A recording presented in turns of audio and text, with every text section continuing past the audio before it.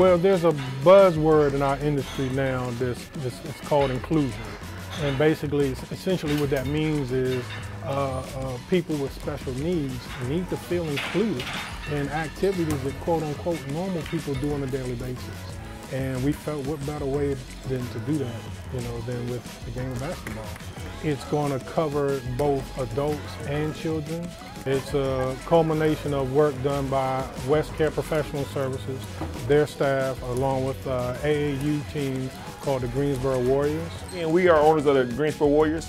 So our role at Special Youth is to help our children to give back to the neighborhood through drills and skills work. So things that we've taught our students, they're teaching other folks from the drills that we've taught them. We just wanted to give them an opportunity to really understand and learn how to communicate with this particular population. We want to help people who don't have the same talents as us, and we just want to help them get better and just know that we think about them too. I think some people, they think different about it, they think twice about it, but when you actually do it, I think it's going to make yourself feel good about what you're doing. I work with special needs individuals 31 years. And so for them to be able to go out and see us play basketball and do other sports, and they're able to do it, they don't feel any different.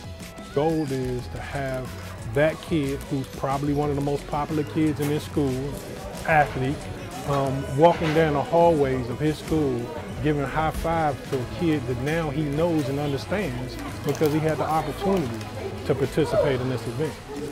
So a simple gesture, true, or something we feel that can not only impact the self-confidence of that special needs individual, but can also go a long way towards changing the culture of the school that they're in.